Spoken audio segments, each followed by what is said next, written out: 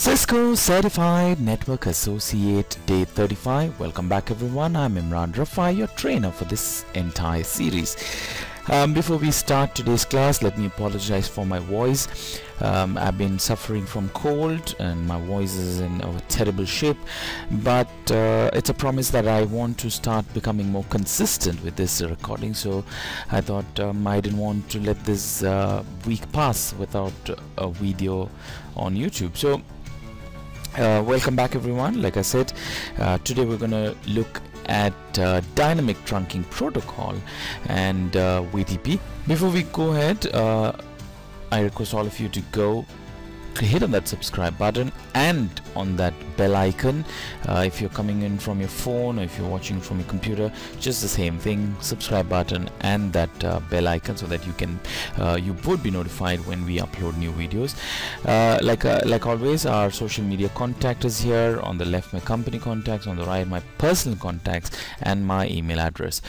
So what are we going to look at today? Today we're going to look at, like I said from the last video, that for ICND2, which we started from the last video, I'm going to follow the Cisco ICND2 exam topics. So last time we looked at 1.1. This video we're going to look at 1.2, that is configure, verify and troubleshoot inter-switch connectivity, add and remove VLANs on a trunk, DTP and VTP version 1 and version 2.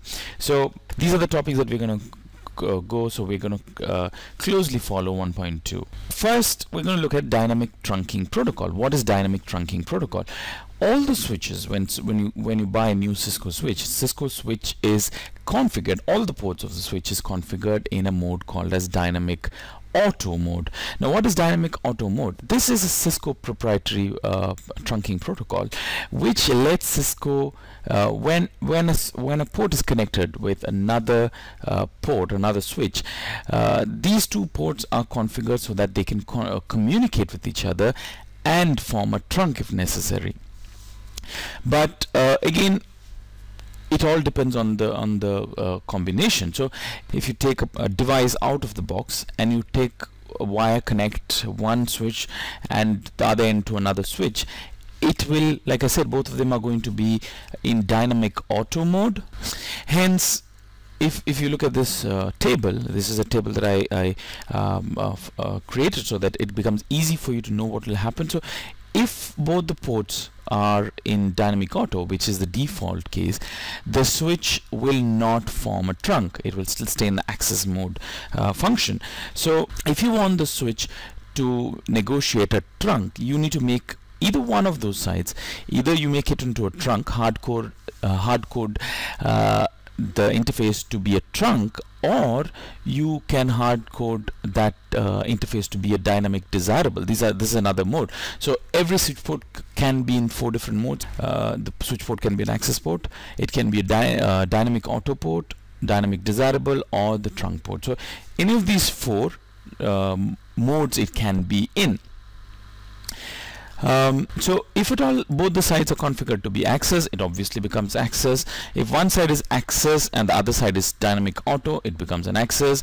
If one side is access and the other side is trunk, that's something that you should not use. And again, if one side is access and the other side is dynamic desirable, it will be an access. So just these are 2 hard codes. So if you say access and trunk, these are hard coding either to be a trunk or an access port. So whenever it is hard coded either side, if it's hard coded to be a trunk, then it will always be a trunk. If it's hard coded to be an access, it will always be an access, except for these 2 cases where the other side is one side is configured to be a access port and the other side is configured to be a trunk. That is something that you should not use because it will give you unreliable results, right? Dynamic desirable and dynamic desirable, if you configure, obviously it's going to be a trunk, because what dynamic desirable means is, as soon as if you're on a dynamic desirable port, that port immediately when a wire is connected, it starts communicating and saying, okay, you know what, I can become a trunk. If it is in dynamic auto, the difference between dynamic auto and dynamic desirable is this: dynamic desirable will proactively start, and the minute you connect, it will start negotiating a trunk.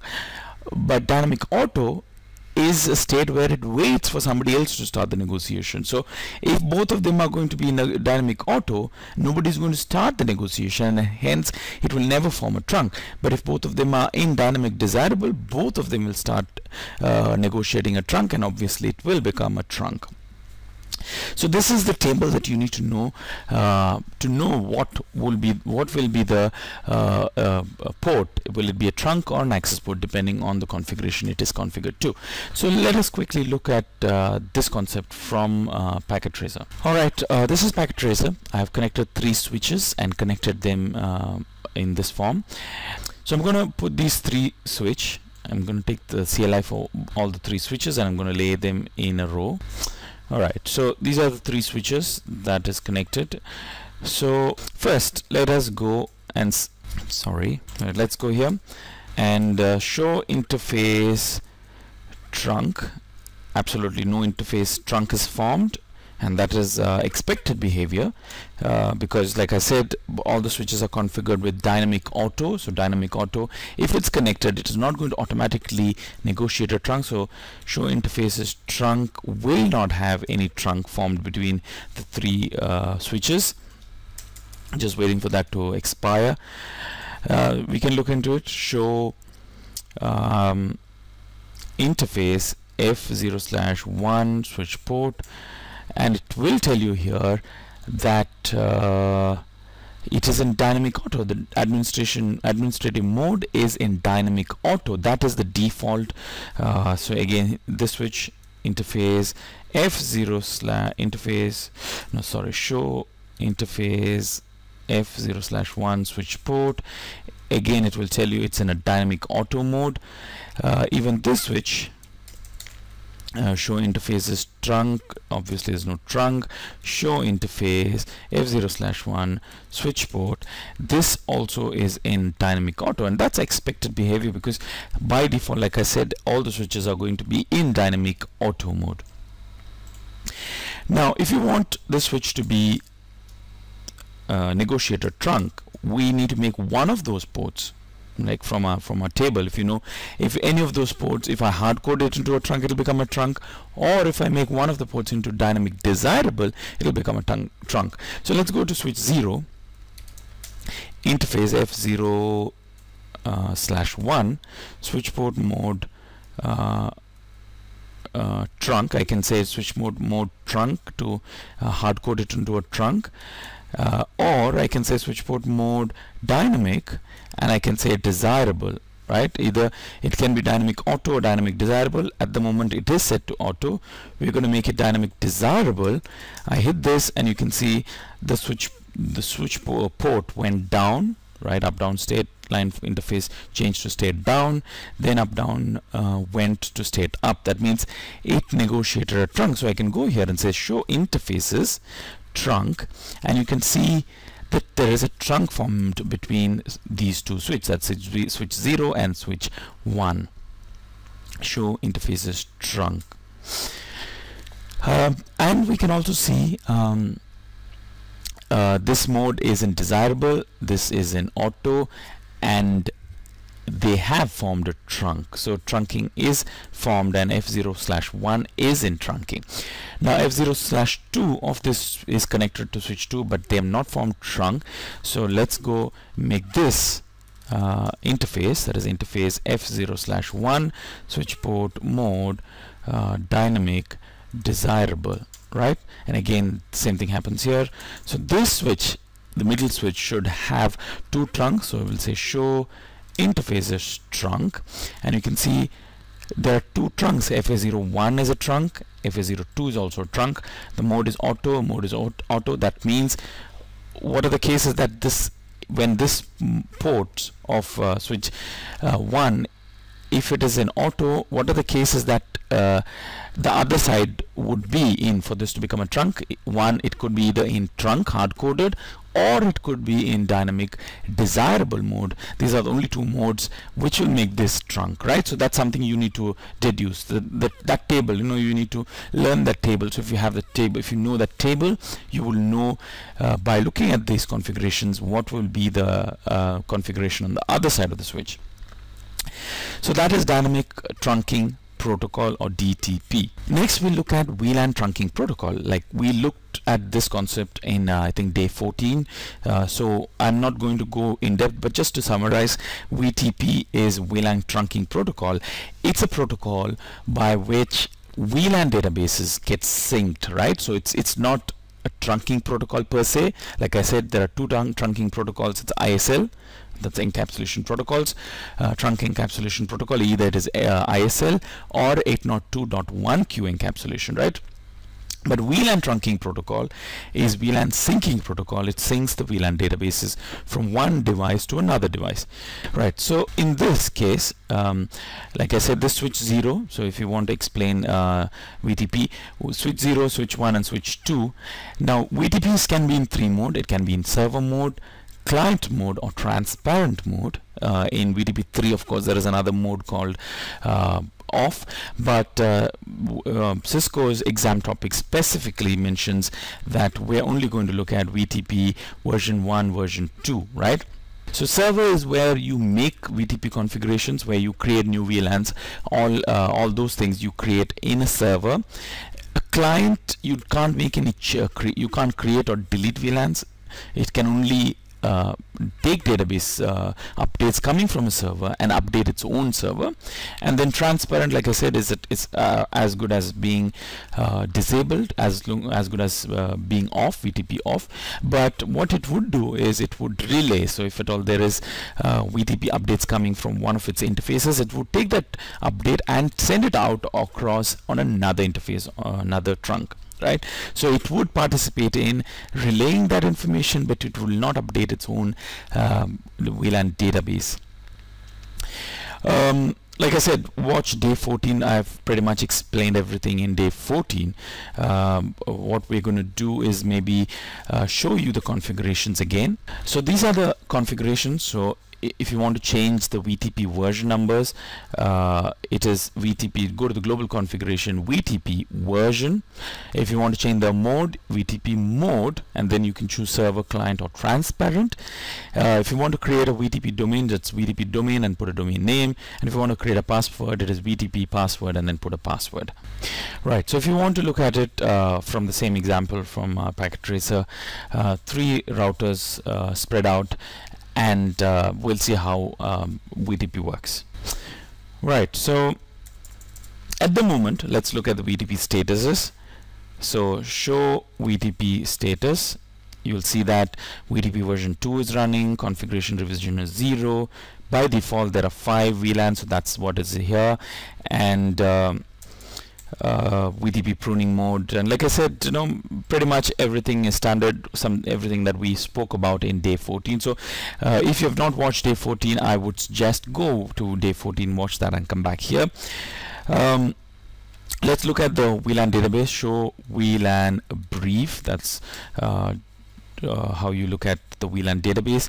We see that there's VLAN 1, VLAN 1002, 1003, and 1005, right? Like I said, these are unsupported, right? Unsupported VLANs, and these are the this one default VLAN which all the ports are part of, right? The same across all the 3 devices. Show VLAN brief, show VLAN brief, right? So all the 3 devices have the exact same thing. Again, another thing that I want to tell, I think I missed that point in day 14. VLAN VTP, what it does, it syncs the VLAN databases only. It does not, let's say in your in this switch 0, let's say I have few ports configured with like switch port access, switch port mode access, and switch port access VLAN 10, VLAN 20, VLAN 30, whatever. That configuration of ports will not get replicated by VTP. VTP will only update the VLAN database, right? So if switch port 2, I mean, if switch 1 has VLAN 20 configured in one of its ports, but if the VLAN database does not have VLAN 20, that port will be shut down. It will not work. So VLAN database is a way where, I mean, VTP is a way where the VLAN database gets updated. when this switch, even if let's say that port has VLAN 20 configured, and the minute this VLAN database gets a VLAN 20, that's when that switch will start, actually that port will start working, right? So VLAN database is what gets updated by VTP. So at the moment, show VTP status, at the moment all these three devices are in a server mode, right? Show VTP status, right? All of them are in server mode. You will see that here, server, server, and server. What we'll do is we'll make the middle switch, right, switch 1 into transparent. So let's say configure terminal VTP mode transparent, and we'll make the third switch, that's switch 2, into VTP client, configure terminal VTP mode client, right? So switch 0 is where we would create all the VLANs. So first let's go create a domain, configure VTP domain nwking.org, right? Changing the VTP domain. I think it will get updated here. Let's quickly have a look. Show VTP status. It's in transparent mode, so it's not updating itself. Let's see if this is updating this. Show VTP status. This has updated. So transparent has worked. It has taken that update coming from switch 0 and it has given to switch 2. Now when this did not have a domain name, so it created a domain name, because when it is in null state, if it gets an update with a domain, it just takes that and updates itself with a new domain. But if I make a change to this domain again, networking, it will not make that change, right? So it will not make that change now. It will only make the change first time if it's in default. So if I want to make that change, I need to go here now and I need to make that change. So now whatever updates that I let's say I'll create a VLAN 100 here, and I say name Imran, show VLAN.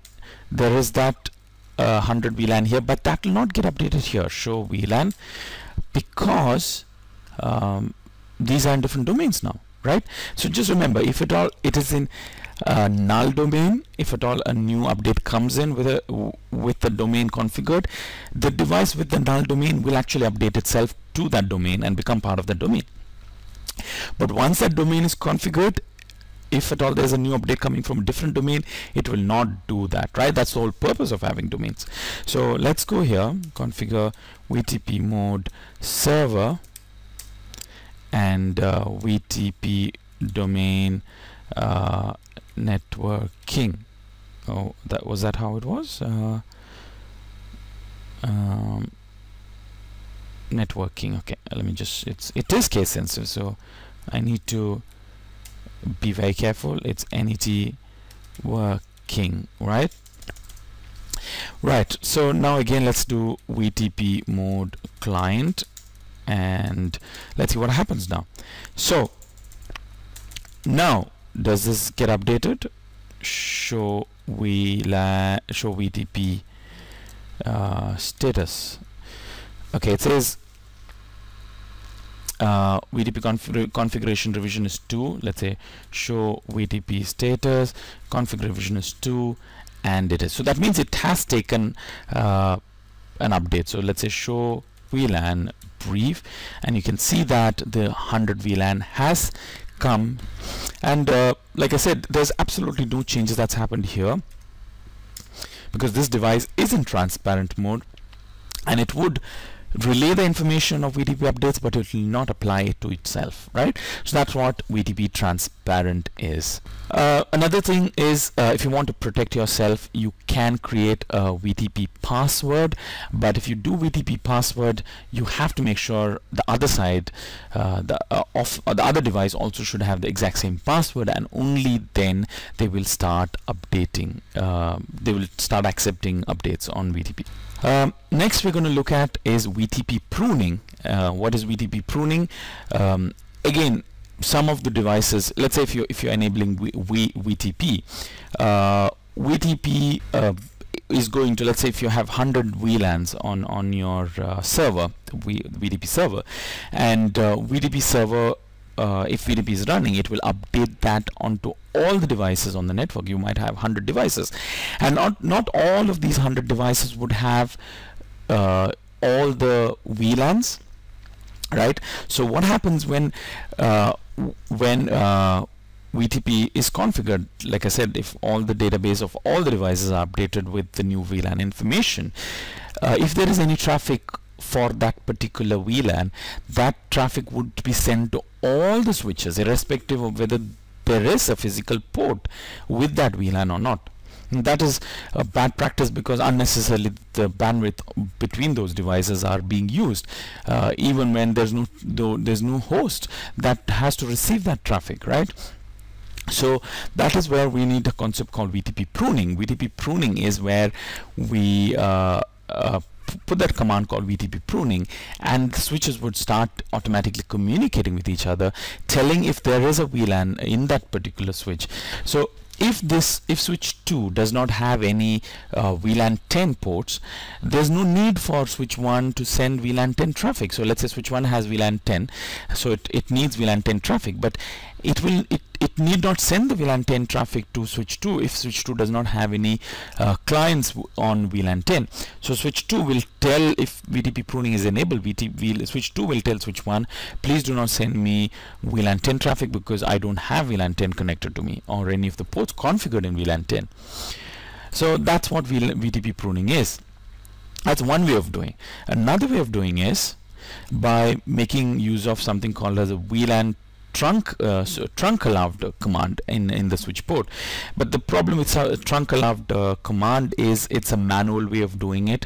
So you're going to tell each of those trunks what are the VLANs that is allowed in it, and what are the VLANs that's not allowed.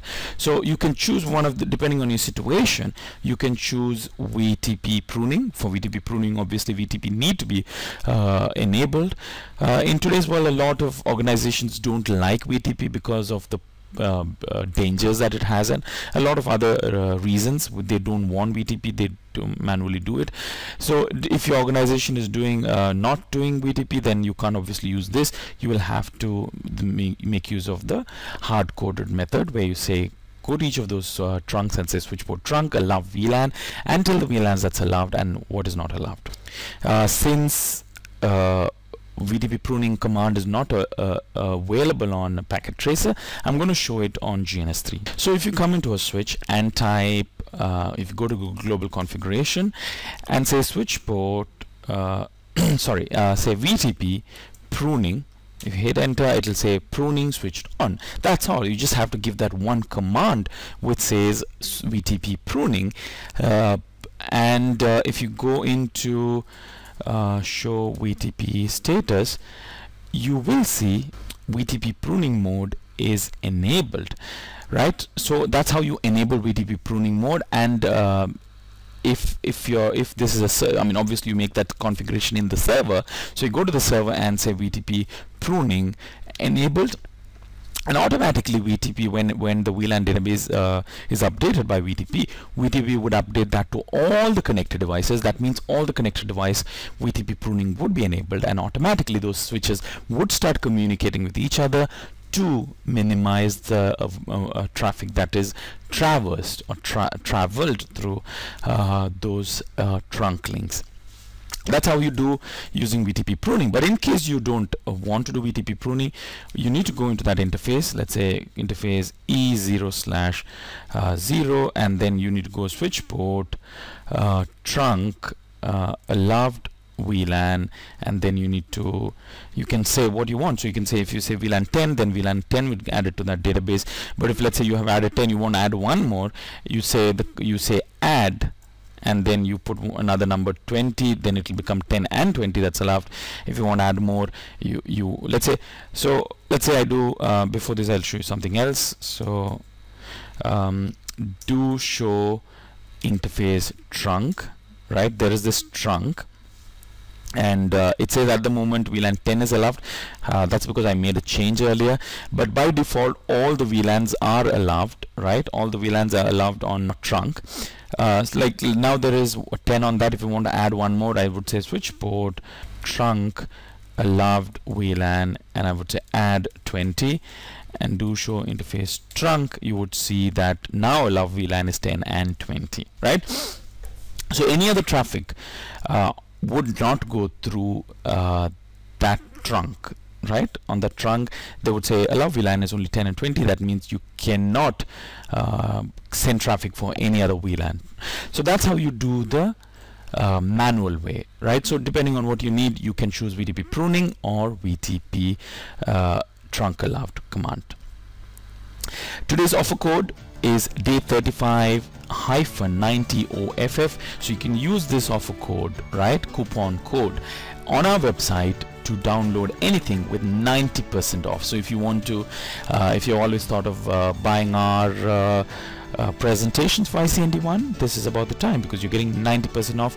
If you want to buy the labs, I have few labs online. We will be having more soon, but one of those labs that is available there, if you want to buy, you get a 90% discount. So make use of this. This is only for one day. So on 12th of November midnight GMT, this would stop working, right? So go ahead and make use of it when it is available. And that's that. And thank you so much for watching today's video. I apologize for my voice once again.